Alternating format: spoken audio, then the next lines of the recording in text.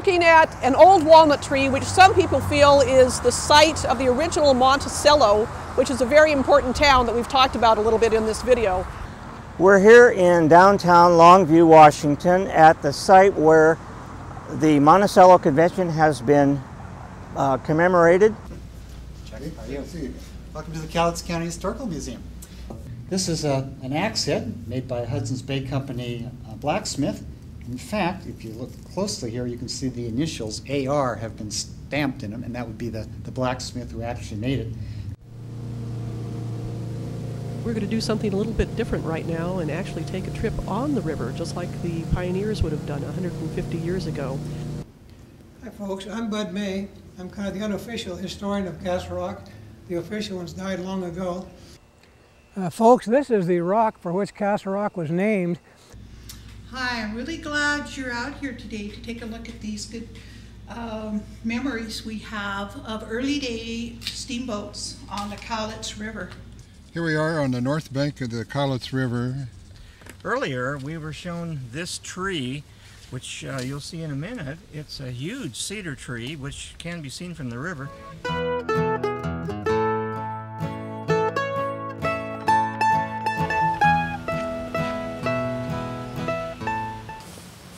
Okay, we're here today on the banks of the Cowlitz River with Michael Hubbs. Michael, nice to see you again. Nice to meet you. You're going to tell us a little bit about your family's history with this area, and you're a descendant of Simon Plamondon.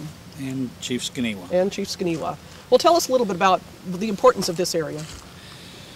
This area is an old village site. Well, actually, I should say the village site just slightly upriver. But this was a family plot that was my great-great-grandfather's, the son of Simon Jr. And he migrated here and set up shop for a ferry crossing. We all had to make money in our days. Yep.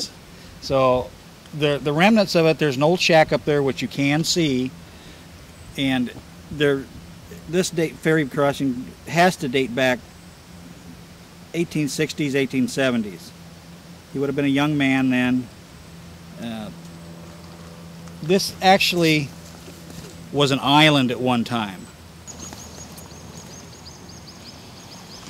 Out in the middle of the river, when they had the ferry crossing here, obviously it was replaced over the years as it got old and decrepit, but the old remnant of the last ferry is sunk out in the middle of the river here. But the stanchion posts and the guy wires and all that are still sitting over here where you see the shack on the opposite side of the river. And there's also another house sitting in the trees there by the large maple there that's turning color right now. And there used to be a third house that sat over by the tallest fir tree over here. And the grandmother and her sisters used to come down through the mouth of the Olaqua Creek, which is just to the right of the tall fir, and come down and get their fresh water every morning for the house. Anywhere I go on this river, it's just like home. There's just a piece of family. On the way here today, I saw all kinds of things. Just reminds me of home and family. And it's hard to visit each and every one of them because I'd spend all day visiting. Yeah. Well, can we walk up a little bit further and take a look at the mouth of the creek because we can't see it too well from here? Yeah, that's fine. So this is the mouth of Olaqua Creek over here. Yeah, this is the mouth of Olaqua Creek. As I said, the old house, the original house used to stand right where the tall fir is, and the family used to come down and get their fresh water out of Olaqua Creek long before there was indoor plumbing. We walked the whole area here last year, and we're kind of saddened to find I took my grandmother's sister down here, and she was saddened because we walked the whole area up there and she couldn't find a single remnant, not an old bush, a flower, nothing of where the old house stood. Mother Nature has completely taken it back. And she knew where she was when she would stand there that this is where she grew up, but she was saddened because she couldn't recognize it. Right. There was nothing left. Well, speaking of remnants, you're going to take us and show us an old cabin that belonged to your family. Can we go up and see that now? Dan Plamondon's father built the log cabin we're going to go see, and it's just up the road a little bit, and he got that as a second donation claim because this first one was stole from him. Ah. So we'll go visit that site next. Okay, great. Well, here we are at the site of the Plamondon cabin, and Michael, you had told us a little bit about this earlier. It's a pretty interesting and early cabin. Can you give us some of the background here? Well, the cabin belonged to my third great-grandfather. He built it here in the 1860s, between 1860 and 1870. We know this because his first child was born in Toledo at the old Cowlitz Landing, and his second child was born here in 1870 at this site. So somewhere between that 10-year span, he moved to this site and built the cabin. He was in conjunction with his father when he built it because they were both Hudson Bay, or Junior was the son of a Hudson Bay man. And we're talking here about Simon Plamondon being that would be your fourth great-grandfather? My fourth great-grandfather, Simon Plamondon. There was nobody. Simon's history is he was the first here, the first to make contact with my other side of my family, the Cowlitz. Mm-hmm. And he started this state. I guess you would say I descend from the first families of this state. And this is his son's house. They had a little falling out, but I'm sure that they got together and built this house for him. Okay. And Simon's first wife was a member of the Cowlitz tribe. Simon's first wife was Veronica. It was her Christian name. And Thasameth was her birth name. Uh-huh. She died in childbirth around 1834, 35 with their fourth child. And Simon stayed on the prairie over by the mission site his whole life, and his son, his children migrated outward. And this is a result of Junior's moving away from his dad to kind of isolate himself a little bit. He wanted to get off the prairie. He'd had a bad thing with one of the other settlers during the Indian Wars, and he wanted to get out of the area of Toledo. So he came over here, and the whole family has basically been born here. My grandmother was born here. In this cabin? In this cabin. Clear back, I'm told by my grandmother before she died that her mother was born here. The only thing I can figure out is that Simon Jr.'s wife may have been a midwife, or one of the family may have been a midwife, but all the elders were born here. And Junior didn't get rid of, he's half Indian. And he didn't get rid of all his Indian ways. He tried to be French Canadian, but the fact that the house faces east shows his Indian beliefs, and where you always rise to the rising sun. So. Oh, okay. Now you had told us earlier some of the uniqueness about this cabin construction, and maybe if we walk over here to this other corner, we can see it.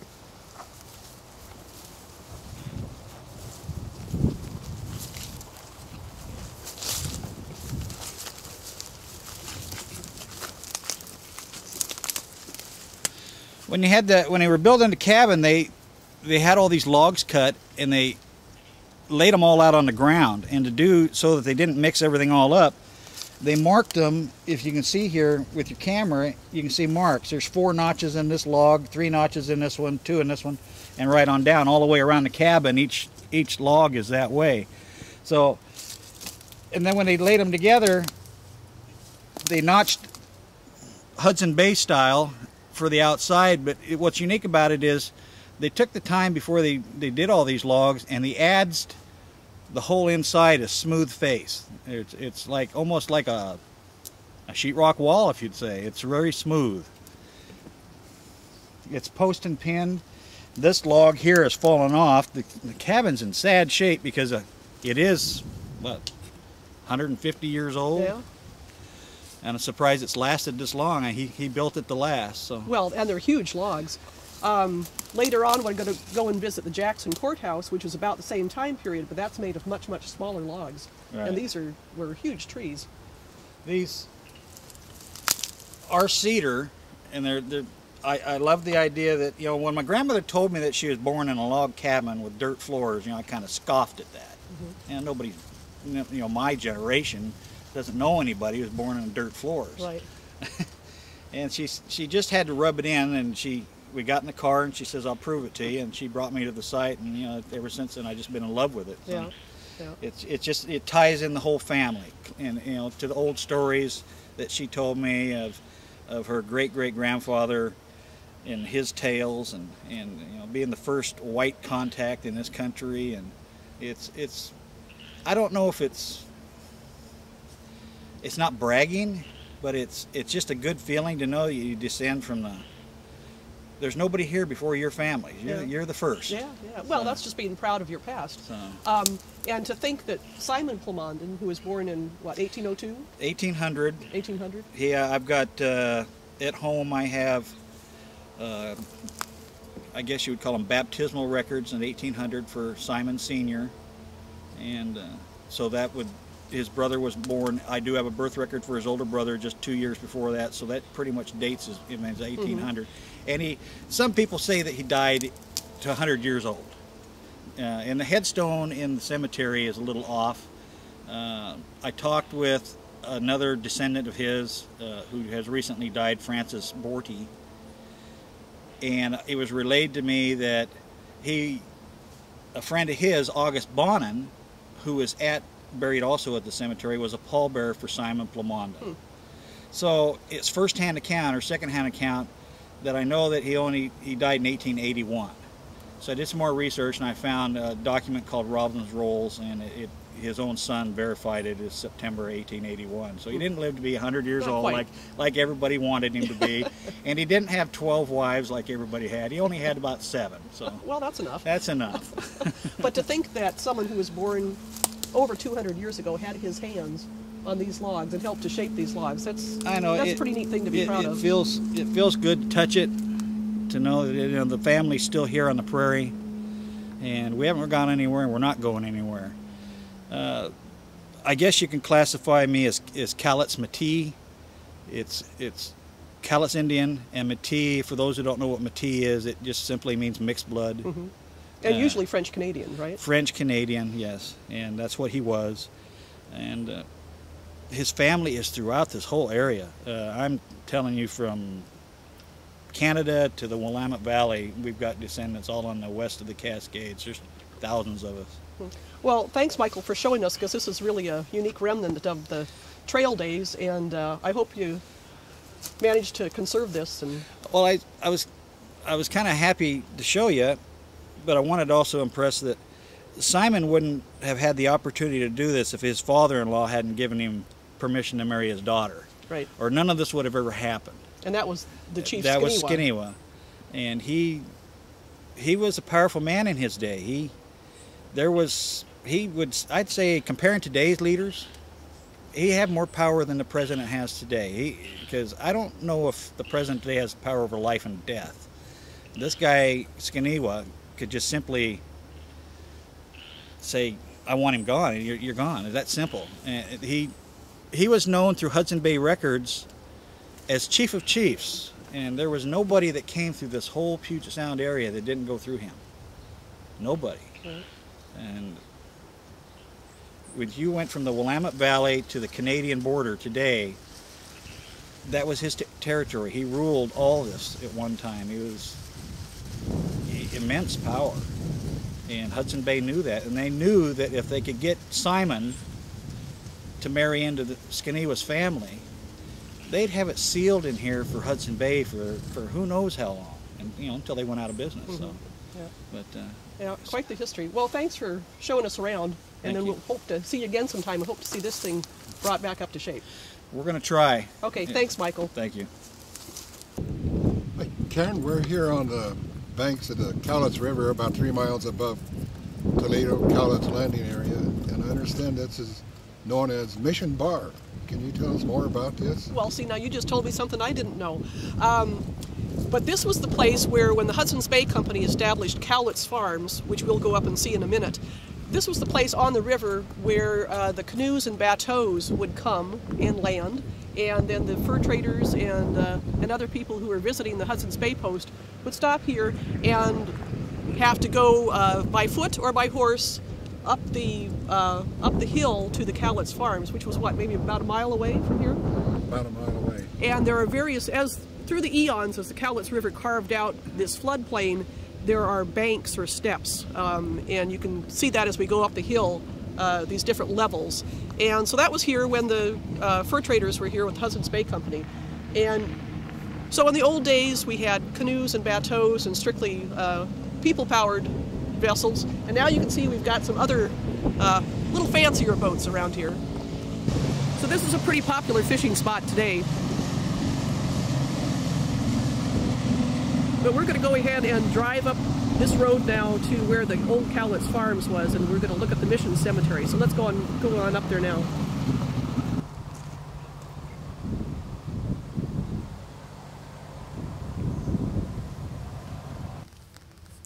Behind me here, you can see over those new houses way down to the river, and that's where we just were, where the landing place was for the Hudson's Bay canoes and bateaus.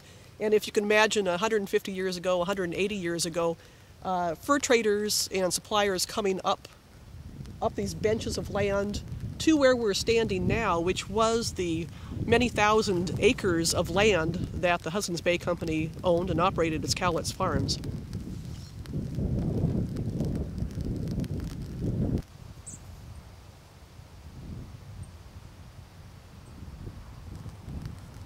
We're at St. Xavier's Cemetery, and right here you can see a stone that is for Simon Plamondon.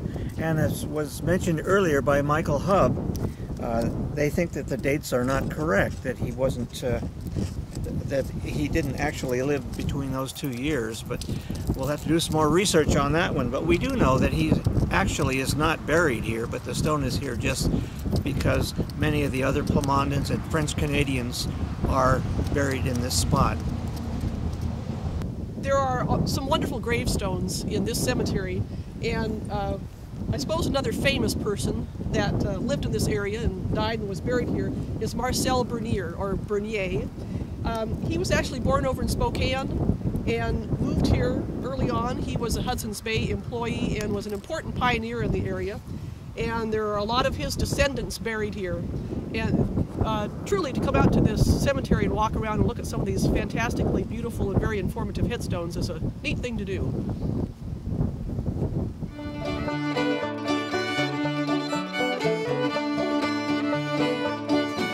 Good evening, folks. My name is Augustus Chatham, and I've been asked by some of the folks here in town to come and meet with you and tell you a little bit about the trail and what the trip is going to be like. Basically, the train captain is the boss, and one of the things, if you choose to join us on the trip, you have to recognize that I'm going to be the boss and Tom Galt's going to be the assistant. Now, you're free to leave anytime you want, and that's not unusual for trains to break up and reform, but as long as you're part of our train, you're going to look to me for the decisions and all the actions are where we go and when we go. So we just need to understand that from the start. That's the way we're going to operate, but I still hope you will join us. I will look at my notes here in my book here once in a while just to make sure that I don't forget something for you. Let's talk a little bit about the trip. I'm going to California, but I understand that a lot of you folks want to go up to the new territory of Washington. And that sounds fine. I've never been up there, but I hope I will get up there sometime.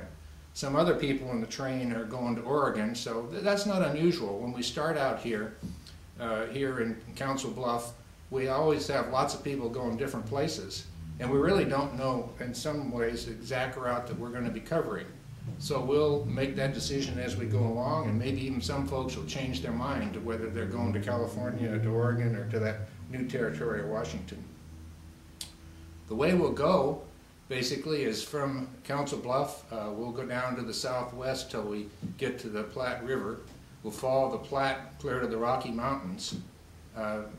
Near South Pass, we'll get on the Sweetwater River.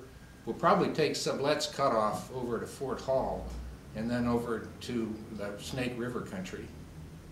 At that point, folks going to California will split off. Right at the Raft River there, you go off to the southwest on the California Trail.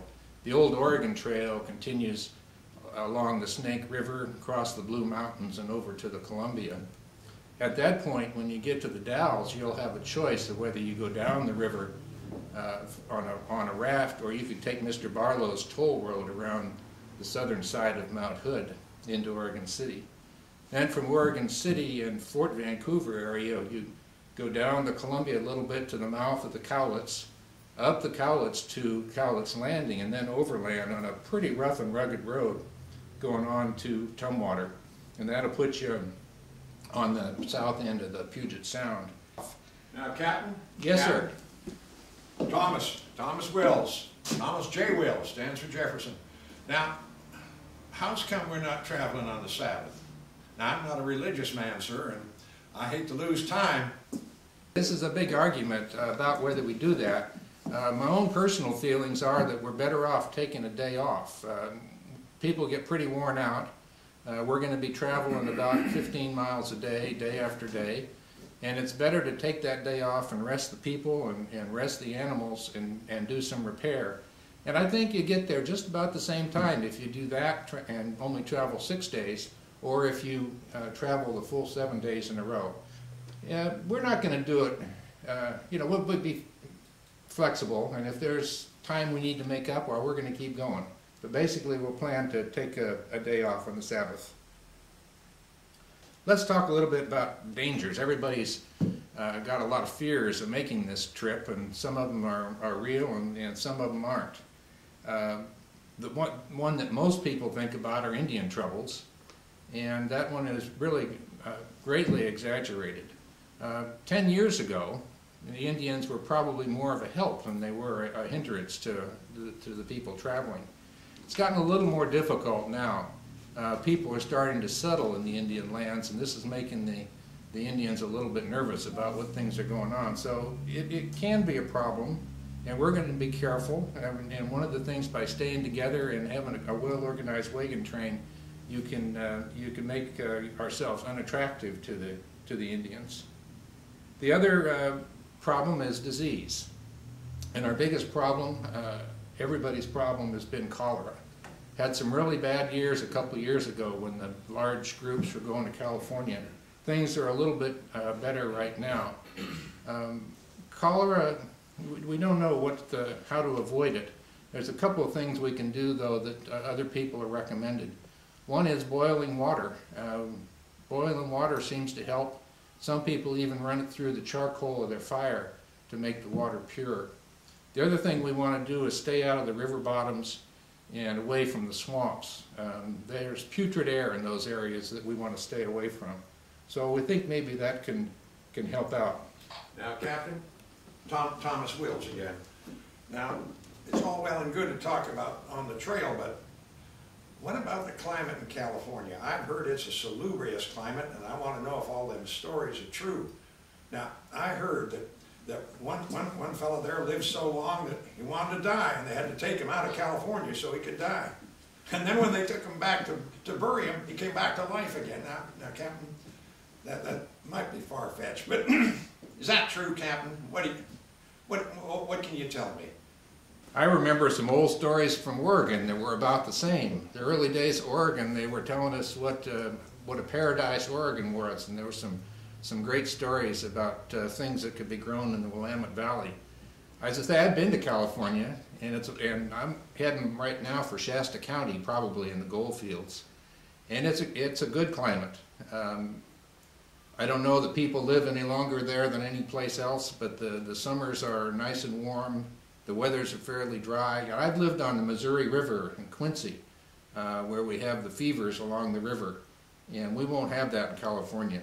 It's sunny and nice, so I'm going to California. That's reassuring, sir. Thank you. In addition to disease, the major cause of accidents or cause of death on the trail are accidents. And that takes two forms, basically. One is being run over by a wagon. These wheels right here aren't too friendly if you get caught underneath one of them. And unfortunately, it's the kids that tend to have the biggest problem with getting run over by a wagon wheel. The other problem is firearms. I know that most of you folks are farmers, and you're not really experts with your firearms, so I just have to warn you to be careful when you're out there. Don't have your gun loaded. Be careful the way you handle it. If we get into areas with Indians where we need to have our firearms out, we can get organized at that time. But those are the two things that cause more problems on the trail, are the firearms and the wagons. Drownings are a problem. We got a big river in front of us right now. As we sit here in Council Bluffs, we have to cross the Missouri River as soon as we're ready to go. And we'll be using the ferries. The Mormons are here and run the ferries there. I recommend you use that. It costs a few dollars, but it's well worth it to get across this big old river. As we leave on this trip, when the conditions are right, we'll be in springtime with rain and storms and really difficult conditions here on the first part of the plains. As we get further west, we'll enter into the great desert area where it'll be very dry and water will be short. All of these things are a threat to each one of us if we're not taking care of ourselves and doing the protection. I see, looking around the room, that some of you ladies are with child at this point, and I suspect there are a lot more than what I'm seeing right now.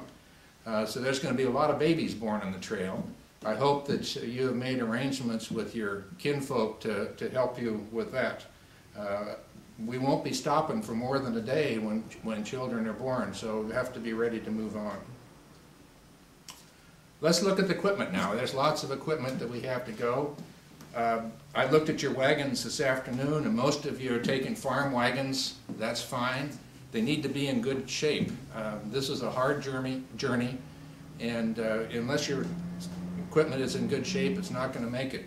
Most important is the wheels of the wagon, and make sure you have good tires and good spokes and that they're in good condition. I hope that some of you are blacksmiths, so that as we go along that we'll be able to make repairs. That will be important because things will wear out and break as we go along. As far as animals, if you have enough money, which I don't, the best thing to use are mules. A couple of mules will kind of cope with the plains. They can deal with lack of water and the brush that grows out there, but they're fairly expensive. The most practical solution are oxen, and I see that most of you are using oxen right now. We need at least 2 yoke oxen, and maybe even 3. When we get into the hill country, we'll be double teaming, triple teaming, and joining together to get up some of the hills. So at least 2 yoke oxen, it would be good. If you're thinking about horses, you have to remember that you have to bring feed for the horses. The grass on the plains will not be adequate for the horses, and they're a little less tolerant of lack of water when we get out into the Rocky Mountain area and on. So the oxen are really best. I hope you bring along a dairy cow. You can tether that to the back of the wagon and have fresh milk whenever you need it. If you take the milk and put it in a churn at the start of the day at the back of the wagon, you'll have fresh butter by evening time in each case. Our diet basically is going to be bread and bacon and beans and rice and coffee, and that's about it. Bring along dried fruit to keep the scurvy away. Dried fruit of all kinds. Pots and pans, a few, but not too many. Clothing, simple clothing is best. As I mentioned before, we're going to be in the plain. We're going to be in the springtime with the rains and storms and cold. Later on, we'll be in the heat and dryness in summer. So you need clothes that can adapt from one to another. Wearing multiple layers works better than having things that are dedicated to early climate and the later storms. So that's about all I have. We can do some questions here. We're going to be ready to leave when the grass is up and the rivers are down. We got probably a couple of weeks to go before that happens. I hope that you'll consider, we welcome you to join us and to join our train. And if you don't choose to do that, well, I wish you good luck, and we'll see you out west someday.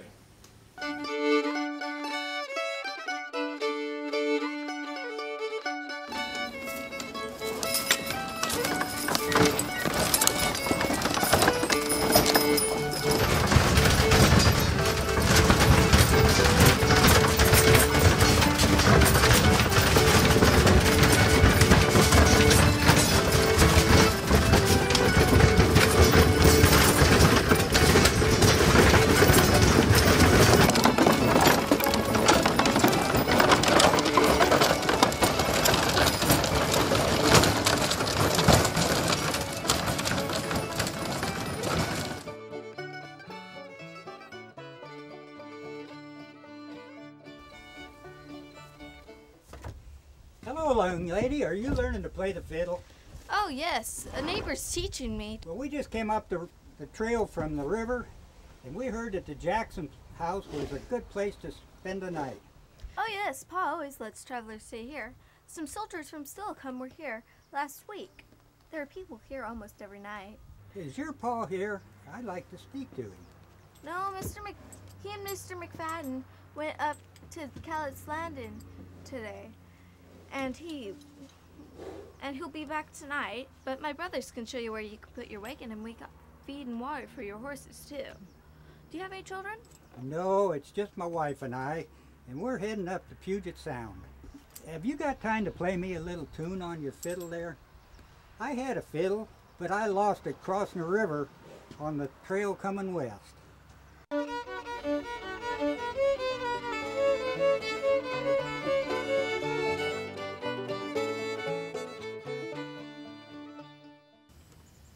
So here we are at Lewis and Clark State Park, south of Chehalis, and this is a typical environment that the pioneers and all of the people who use the Cowlitz Trail would have had to travel through, aside from the prairies, because there really were those two environments. The open prairies with grass and camas flowers, and then these huge old-growth trees.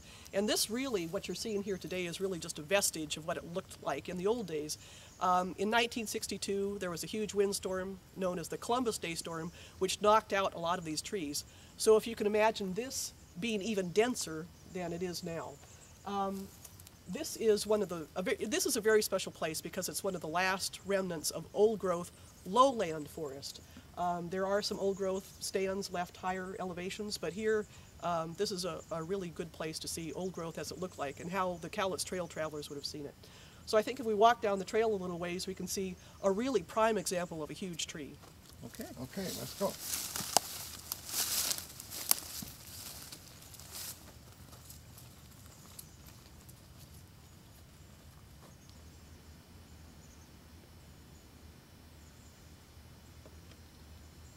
So here we are before a beautiful old-growth Douglas fir tree, which is one of the main trees in this type of lowland forest, along with hemlock and cedar.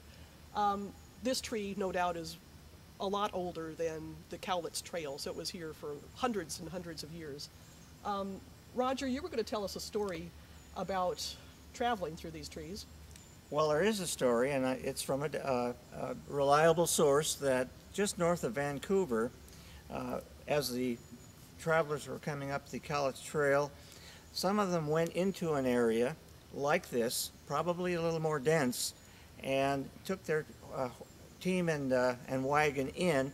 And when they got to the point where they wanted to stop, they figured that they weren't able to turn around, so they actually had to dismantle their wagon and take it out piece by piece so that they could turn the horses around in the area. So you can imagine how thick this must have been and what an arduous trip it would be. Chuck, where are we off to next? Okay, now we're going to go down and take a look at some ruts that are nearby. They're not part of the actual Cowlitz Trail, but they are very reminiscent of what was left from the days of the immigrant travel and Hudson Bay Company. So let's go down and take a look at those ruts now. Okay.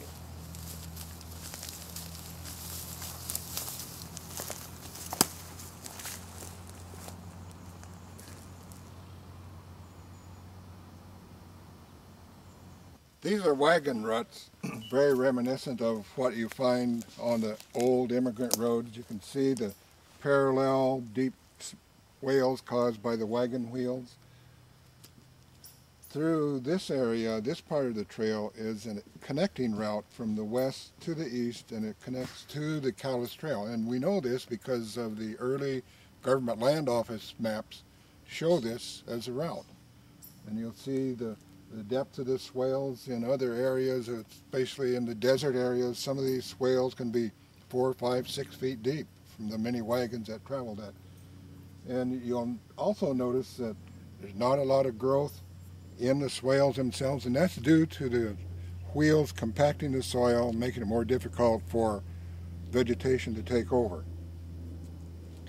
How come the growth is much more in the center?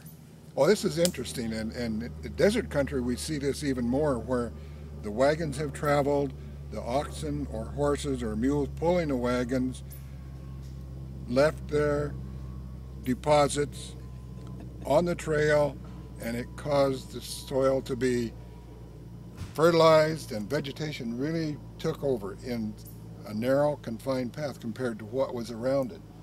And you'll see some of that here.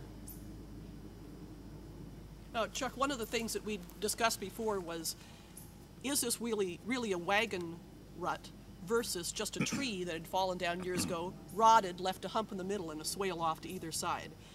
But you're saying that because there is the lack of vegetation on each side, that's a good indication that the soil's been compacted and by wagon wheels. Right, and you look at an overall area, and there's a continuity between this part of the trail and other areas. It is a long, longitudinal section, and you won't find trees leaving that much of an impact on the trail. The parallel swales are here. It's just a really good indication of what the Cowlitz Trail looked like during the mid to late 1800s. Okay, you sold me. Where are we off to next? Well, now we're going to go up to John Jackson's house. He was an early settler in the area, and his house became a courthouse, became the Highland Post Office, and he and his wife Matilda greeted many immigrants on their way north to Puget Sound. So we'll go up there and take a look at where they resided. Okay.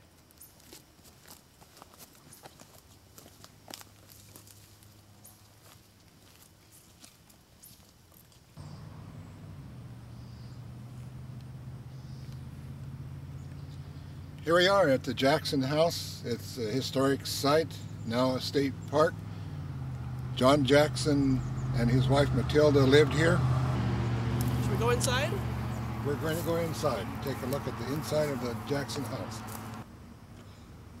One of the reasons we know so much about the Jackson Courthouse is because there were good records kept and stories written down, and also the Jackson family themselves kept diaries. John R. Jackson kept quite a few diaries, which are still in existence. And another really nice one that's in existence, this is a photo of it, was kept by Louisa Jackson, who was the daughter of John and Matilda. And she kept this diary in 1865 when she was 11 years old. And there's a lot of really good information in here about the daily goings-on of the farm called Highlands and her family. I'd like to show you a picture of the Jackson Courthouse. You'll see here it was taken in 1869, and John R. Jackson is on a horse in front of the courthouse, which is standing right behind me. Let's go on in. Well, here we are in the interior of the Jackson Courthouse, which was built in 1850 or 51, thereabouts. The date is a little bit uncertain, but was used as the first courthouse. And this is still furnished with some of the original artifacts from John and Matilda. In fact, here you can see their portraits on the wall. John and Matilda. Most of the portraits of John show him with two good eyes, but in reality he had only one eye. When he was a child, he lost his right eye in an accident when he fell off of a horse, and I think his eye was stabbed by some branches. So his portraits are cleaned up a little bit. Some other original Jackson family artifacts are the chairs that they owned. This was a braided rug on the floor here that was made by Matilda herself. The sewing machine here was one of the first sewing machines in the territory, and Matilda herself sewed on this. And what else do we have here? Behind you we see Matilda's spinning wheel and some other artifacts and implements up on the mantle of the brick fireplace. And then we also have, really need to show you, the upstairs of the cabin, which was used to let settlers sleep in when they traveled here and camped here overnight.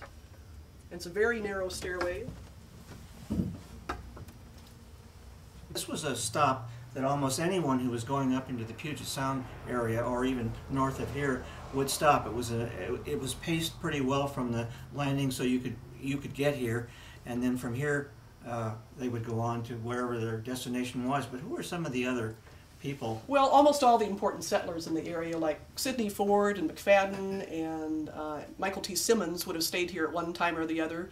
as a settler coming through and also as a visitor, frequent visitor to the home. And also some of the military men who got their start here in the Northwest and went on to fame in other areas, like Ulysses S. Grant, who was here as a lieutenant in the early 1850s, and also Phil Sheridan, and a lot of those people who went on to fame in the Civil War, which was a few years after their time here in the Northwest.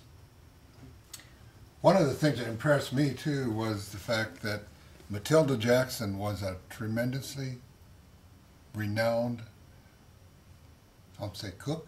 Yeah. She provided some very wonderful meals to the settlers and others coming through. And her history is remembered in a state park just across the state highway here from us. And from here, the Cowlitz Trail was right out in front, and it continued on north to Puget Sound. And now we're going to go up to what was called Saundersville, named after an early settler by the name of Saunders, now known as Chehalis. And from there we'll go over to the original town site of Claquato. Okay. So let's go up to Saundersville and see what we can find there.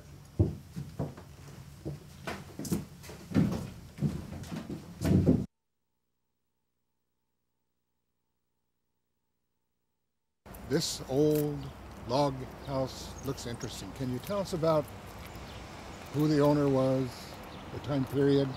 This house was the home of Judge Obadiah McFadden, who was pretty famous in these parts back in the 1850s.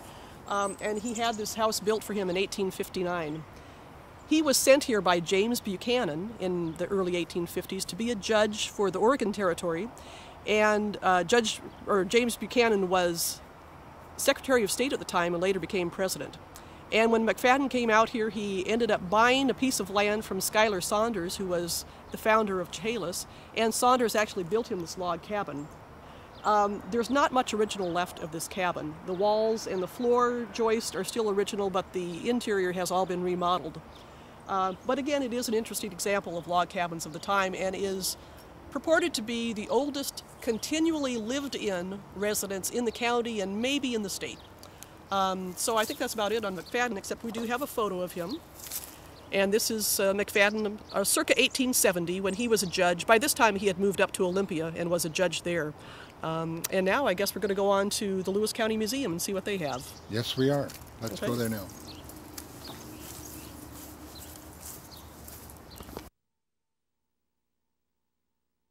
Well, we're inside the Lewis County Museum in Chehalis now, and besides being part of this video on the history of the Cowlitz Trail, I'm also the newly hired curator of the museum, so I am wearing two hats today. But let me take you on a little tour of the museum and some of the things we've got today. A very special exhibit that we've got going on right now is a series of wood carvings that have been done by the Capital Woodcarvers Association of Olympia, and they have chosen to celebrate the bicentennial of the Lewis and Clark epic trip across the country by doing a series of wood carvings and also wood-burned panels that illustrate some of the scenes. Let me tell you a little bit about this beaver pelt that's up on the wall.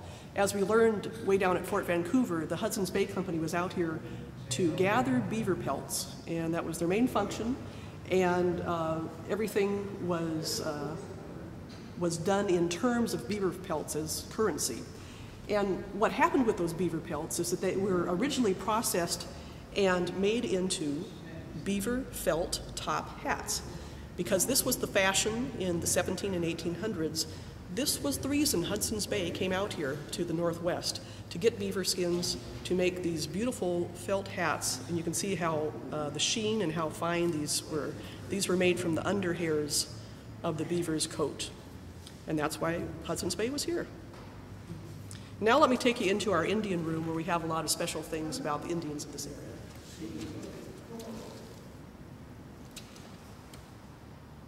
One of the very special things we have in our Native American room is this diorama of what a Chehalis Indian village would have looked like pre-contact, before the white men came. And if we slowly look across this scene here, we see men splitting out cedar planks from the huge cedar trees. They would have used these cedar planks to make longhouses, which usually housed several families. And inside the longhouse, women would have been making blankets out of dog hair, because believe it or not, they actually had white dogs that they would comb the hair out of and use those for wool to make blankets. They would also dry salmon over smoky fires. They'd made baskets. And people think of the Native Americans as being rather primitive, but they actually had a highly evolved culture, and they knew how to live in this environment and use all the flora and fauna of their environment to survive. Down on this end, we can see that it's obviously in the fall, and the natives are catching salmon in the river. They also have their canoes out on the bank. They use different kinds of traps and nets in the river to catch the salmon as they were coming upstream. And up here on the wall, we actually have an authentic fishing net that would have been a hand-held net, and you can see the fake salmon swimming through it and getting caught.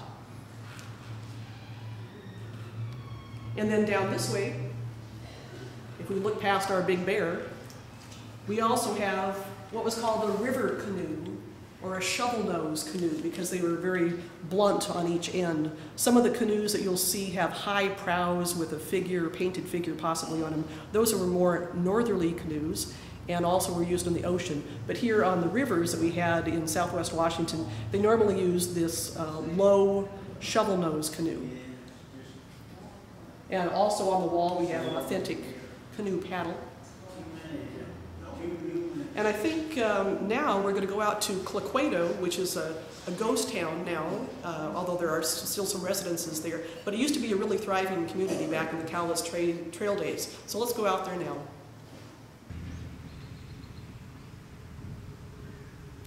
Well, here we are at Claquato. Claquato was a little town that was developed by the Davis family in the late 1840s, early 1850s. Not much here today except residences, but in its day there were hotels, blacksmith shops, liveries, stagecoaches came through here, all the pioneers came through here, even though it was, strictly speaking, off the Cowlitz Trail. Here's a map of Claquato as it used to look in the old days. And by the way, Claquato is an Indian word meaning high ground or hill. And one of the reasons it was settled is it was because it was out of the swampy area in the low valleys. We're standing right about here, and where the church is, and we'll talk about that more in a minute. And later on, we're going to go up here into the Claquato Cemetery and look at the pioneer fir, and we'll explain the significance of that. And also, we have the Claquato to Centerville Road. And Chuck, can you tell us just a bit about that road? Yes, the Claquato Centerville Road was the military road, or also known as the territorial road. Came from Monticello, Longview area, north along what is now the Claquato Centerville Road, and then on into the Centerville area itself. Centerville is now called Centralia, and there's an interesting history behind the naming of that. They wanted to call it Centerville, they wanted to call it Hub City, because this area was going to be the center of all the activity between Puget Sound and the Columbia River. They had to not use Centerville because there was already a Centerville in Washington Territory, and so the post office wouldn't let them use that word, so they called it Centralia. But yes, we will go up to the area and we'll see where the military road went. Okay. And there's still a part of the trail up above there? The Cowlitz Trail joined the military road about 3 miles up the road at the south, on the north side of the Chehalis River. And we'll actually be seeing that. We'll be seeing that shortly when we visit the Borst home. Okay. Well, let me show you an old photo that we do have of the Claquato Church. This photo was taken about 1890 or 91, and as we pan over to the church as it exists today, you can see that it was beautifully restored, because at this time it was already about 40 or 50 years old. The church was built in 1858 and is now the oldest Protestant church still standing in its original spot in the state of Washington. So let's go on over and take a look. Let's take a peek inside the church because the door happens to be open, so let's go see.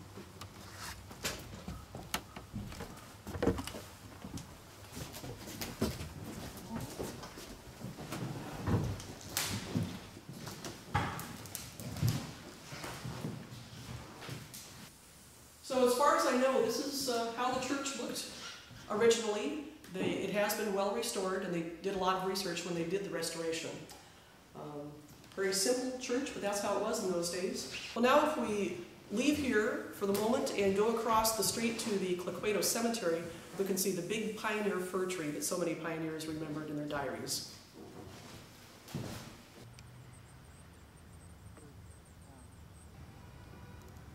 Lewis Davis, who had this whole area, often allowed settlers to camp underneath this tree, some of the pioneers that came up this way. And as you can see, there's a plaque here dedicated in 1937 indicating that this is the Claquato pioneer tree.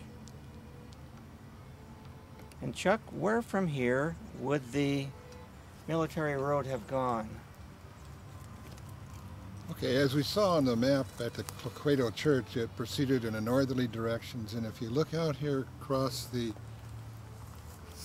east side of the cemetery at the tree line, the military road went along the tree line, down into the little draw, and up and down to the Chehalis River Valley. Can we walk over there and look at that, the road? There's a few traces of it left.